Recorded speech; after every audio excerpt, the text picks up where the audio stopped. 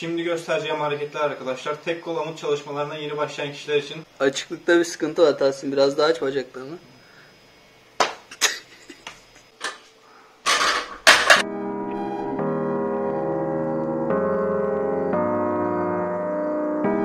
Merhaba arkadaşlar. Antrenman günlüklerinin yeni videosuna hoş geldiniz. Bu video esneklik ve tek kol amut videosunun ikinci serisini oluşturuyor. İlk defa devam ettireceğimiz, sözünü ettiğimiz bir serinin devamını çekiyoruz arkadaşlar. O yüzden mutluyuz diyebiliriz. Bunun mutluluğu içerisindeyiz. Aynen. Bu videoda arkadaşlar 3 hafta önce çektiğimiz esneklik ve tek kol amut videosunun devamı şeklinde olacak. 3 haftada ne kadar geliştim bunu göreceğiz. Aynı zamanda tekrardan tek kol amut ve esneklik antrenmanlarını yapacağım arkadaşlar. Şunu söyleyeyim öncelikle, 3 haftada elimden geldiğince yani antrenmanları aksatmadan esneklik çalışmaya devam ettim. Özellikle boş zamanlarımda YouTube'da video izlerken, film izlerken, dizi izlerken ya da iş arasındaki molalarda esnekliğimi geliştirmeye çalıştım arkadaşlar. Yani o pozisyonda kendimi tutmaya çalıştım. Bu şekilde ilerledi daha çok. Tek kol amutta da zaten antrenmanların sonunda sürekli ekliyorum. Onun için ayrı bir çalışma yapmadım arkadaşlar. Fakat bugün tek kol amut için ayrı antrenmanları sizlere göstereceğim arkadaşlar. Özellikle duvarda yapabileceğiniz hareketleri göstereceğim. Gelişiminizde büyük katkı sağlayacak hareketlerden oluşacak bu. Daha fazla vakit kaybetmeden arkadaşlar esneklik ve tek kol amut çalışmalarına geçeceğim. Fakat öncesinde ne kadar gelişmişim, yani maksimum ne kadar açabiliyorum bacağımı, bunu görmek için ısındıktan sonra bir deneme yapacağız ve ondan sonrasında esneklik antrenmanlarına devam edeceğim arkadaşlar. Onun sonrasında da tek kol amut antrenmanı gelecek, denemeleri gelecek. Bu şekilde devam edecek video. Video esnasında da çekerken de sizlere esneklik ve tek kol amutla ilgili tüyolardan da bahsedeceğim arkadaşlar. Antrenmana geçelim.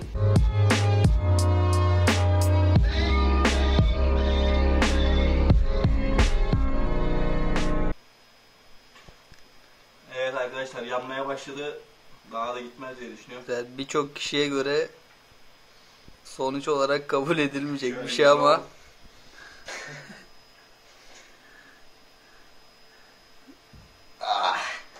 evet, esnekliğim gerçekten yavaş gelişiyormuş arkadaşlar. Tahta gibiyim. Bacaklarım cidden zor açılıyor. aslında istenen level buydu ya direkt. Yani benim için aslında bu kadar açsam yeter ama bunu havada açmam lazım arkadaşlar. Yani amutta işte planche falan açmam lazım. Aynen. Onun için de bunun biraz daha ilerisine gitmem lazım. Yani yerdeyken. Çünkü yani ağırlığım tutuyor şu an, yani geriye doğru kaymasını engelliyor. Bu esneklik videosunda sakatlanmadan atlattım galiba. En zor kısmı geçtim arkadaşlar. Maksimum denedim. Şimdi esneklik antrenmanlarına devam edeceğim. Isındım. Normalde yaptığım antrenmanları, Beko'nun bana söylediği antrenmanları set halinde yapacağım. Evet Tahsin, son hareket galiba bu. Galiba da hiç memnun değilim şu an.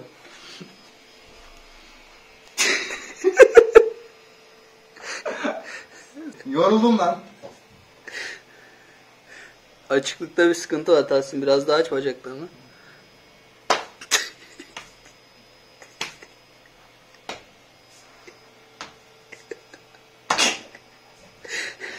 Tamam, öyle bekleyelim.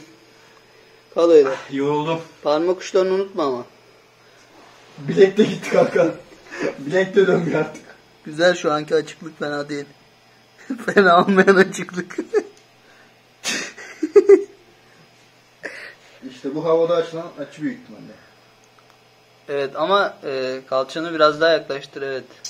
Beko'nun dediğine göre arkadaşlar, ne yapıyormuşuz böyle kitap okurken, telefonla oynarken bu pozisyonda duruyormuşuz. Ben bu pozisyonda dururken hiçbir şey yapmam. Onu şimdiden söyleyeyim. Odaklanamam yani. Evet arkadaşlar, birkaç başarısız denemeden sonra bu levele geri döndüm. Bu esnekliğin son hareketi olacak. Sonrasında tek kol amutla devam edeceğiz. Şu anda oturma kısmında bir sorun var arkadaşlar. O sorunu çözmemiz lazım. O yüzden destekli bir şekilde bunu kullanarak yere düzgün bir oturuş yapmam lazım. Formu bozmadan. Ona çalışacağım.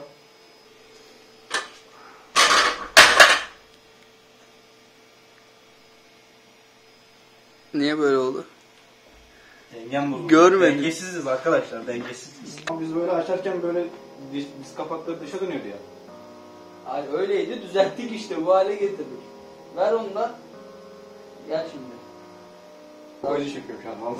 Asmıyor mu şu an? Acıyor mu şu an? Tamam, acıması normal. Duruşunu bozma kanka sen. Yeter! Gelemiyorum da. Biraz daha öyle. İşkence ediyorlar. Böyle 10 dakika bekleyeceğiz. Evet arkadaşlar, böyle 10 dakika bekledikten sonra geçebilirsek tek kol amuda geçeceğiz. Tek kol amuda geçebilirsek şayet gayet kolay yapabileceğimi düşünüyorum arkadaşlar. Çünkü bacaklarımı hissetmeyeceğim büyük ihtimalle. Allah aşkına yeter. İşkence şu an bana bu. Beklememiz lazım biraz daha. Arkadaşlar 10 dakika süre tamamlandı. Beko beni böyle bu şekilde bıraktı. Şu anda toparlanamıyorum. Bu pozisyonda kaldım. Lütfen yardım edin. Ne yapacağımı gerçekten bilmiyorum arkadaşlar. Beko yardım et Beko. Bırak kamerayı gel. Şaka bir yana arkadaşlar. Gelişimi de gösterelim. Şaka bir yana gelişimi de gösterelim harbiden. Bıraktı ve bu pozisyonda kaldı. Ona da bir şaşırmadık değil. Gelişme var. Hadi yapabilirsin. Gel hadi yapabilirsin gel. Gel hadi gel.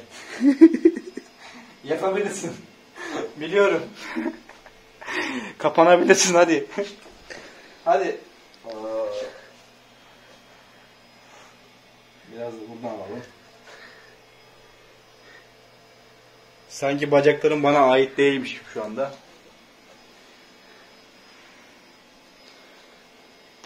Şöyle bir hatta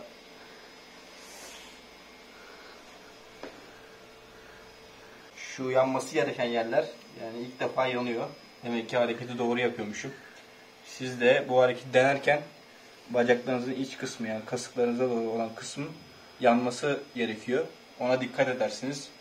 İşte mesela ben de hatalar yapıyorum. Vücudunuzun dik durması lazım. Yani pozisyonunuzu öne giderken bozmamanız lazım. Yani şu şekilde öne giderken işte şöyle kamburunuzun çıkmaması lazım. Dik bir şekilde ona odaklanarak öne doğru yavaş yavaş eğilmeye odaklanın. Evet arkadaşlar, esnekliğin son hareketini de bitirdik. Bu antrenman, yani bu en son yaptığımız hareket başarılı oldu. Şimdi tek kol antrenmanlarına geçeceğiz arkadaşlar. İlk başlarda denemelerle başlayacağım. 4-5 set. Ondan sonrasında da geçen hafta göstermediğim birkaç hareketi sizlere göstereceğim arkadaşlar. Onları da deneyebilirsiniz. Biraz kendime geleyim, bacaklarım kendine bir gelsin. Sonrasında antrenmana başlayacağız. Tek kol amut antrenmanlarına başlıyorum arkadaşlar. İlk başta denemelerle başlayacağım. İlk seti giriyorum şimdi.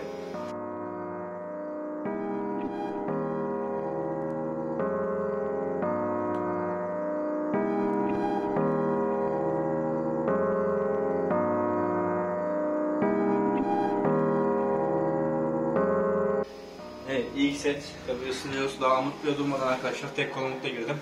Sakın böyle bir şey yapmayın ilk başta. İlk başlarda amutla kendinizi ısıtın, omuz hareketleriyle kendinizi ısıtın. Ondan sonra tek kol amut çalışmaya başlayın. Ben kendimi hafif hissetmeye başladığım için direkt olarak tek kolla başladım. Aslında benim için de riskli bir giriş oldu. İlk başlarda ısınmanız lazım o yüzden. Tek kol hareket hakkında ne düşünüyorsun Beko Bey? İlk setin günah olmaz diyorum ben.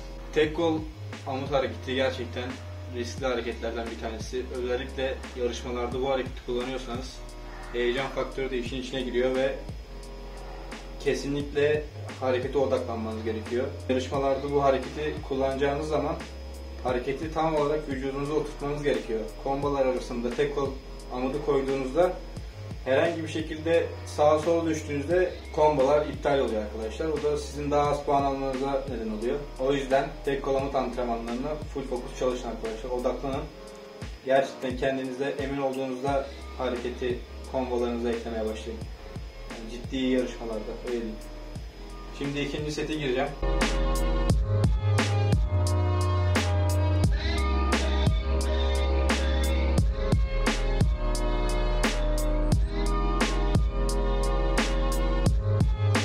Toplasan çok iyiydi. Hadi be. Kaçırdık kontrolü ya. Üzüldüm valla. İşte o dağılmalar olduğu zaman toparlanmak çok zor oluyor arkadaşlar. Hemen soğumadan 3. seti gireceğim. Bu arada tek kolda bir gelişme olmadığını fark ettim. Antrenmanlarını yapmazsanız gelişmez arkadaşlar. 3. set.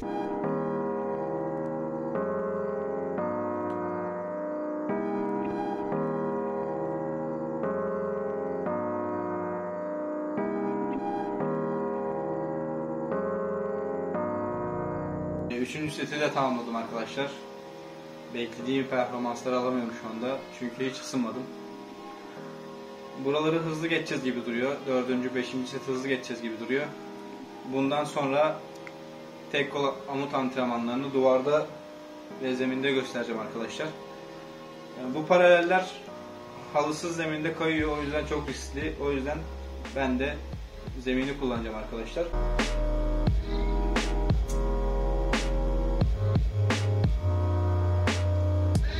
Dağıtma, çok iyi. Çok iyi, çok iyi. Toplayamadım ya. Güzel güzel. Sola doğru toplayamadım. Şu an sıfır kontrolle atıyorum arkadaşlar. Her tarafım oynuyor şu anda. Bitti bu arada. 4 set oldu. 4 set oldu. Son bir kez daha girmek istedim arkadaşlar. Bunda Bonus set. full fokus atmaya çalışacağım. Hadi bakalım.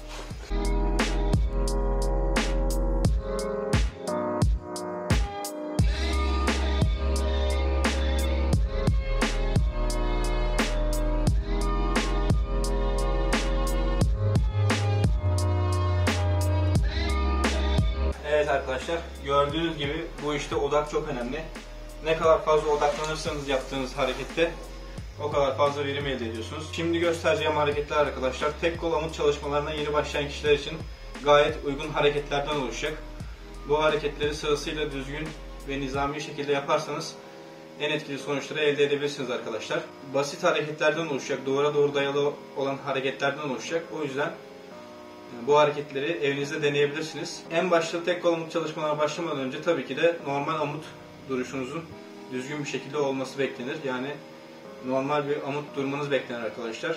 Tek kol amut çalışmaya başlayacaksanız öncesinde normal amudu halletmeniz gerekiyor arkadaşlar. Sonrasında da tek kol amut çalışmalarına başlayabilirsiniz. O hareketleri hem paralel kullananlar için hem de zeminde tek kol amut çalışanlar için göstereceğim. Hareketlere geçelim. Şimdi bu harekette arkadaşlar yüklendiğiniz kısma ağırlık vererek çalışıyorsunuz.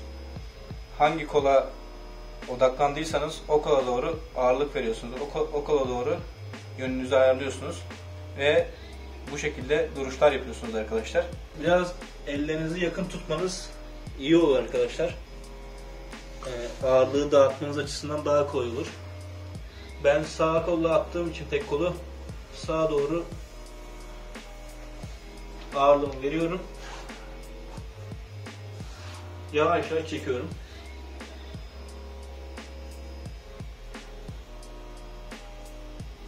Bir daha.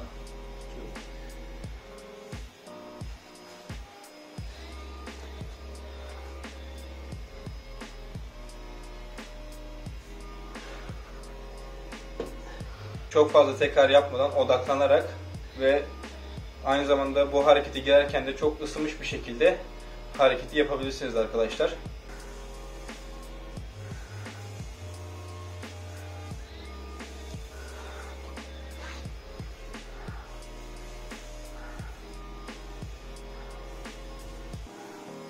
Arkadaşlar ellerinizi tamamen bırakamıyorsanız da ağırlığı yavaş yavaş diğer kolunuza vermeye çalışabilirsiniz. O da şu şekilde sağ tarafı doğru attım kendimi ve parmak ucunda tuttum sadece. Bir daha. Diğer kol için de yapmaya çalışayım aynısını.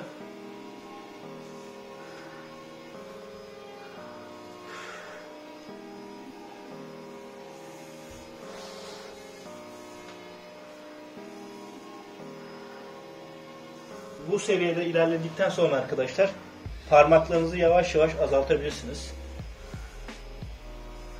5 parmak. Şöyle.